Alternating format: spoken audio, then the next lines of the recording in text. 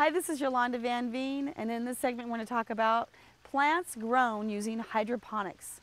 Now, hydroponics is very simple. It's just growing flowers or plants right into water. So the roots are actually grown in water, the water's running, and it has all the vitamins and the nutrients and all of the minerals that is needed to grow the plant right in the water.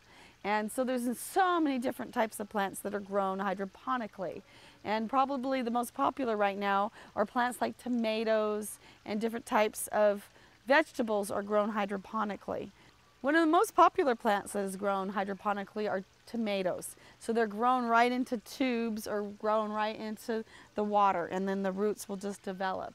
And then tulips are really grown hydroponically to a great extent now in Holland, where they found that by just growing them right in trays with water, they don't need any type of soil. So besides tomatoes and other types of vegetables, strawberries are grown hydroponically as well.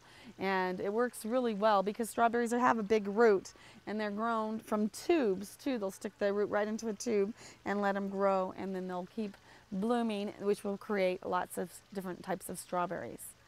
I am sure that in the future, many more plants will be grown hydroponically, and we will find that even in our home gardens, we will learn how to grow them and be very successful.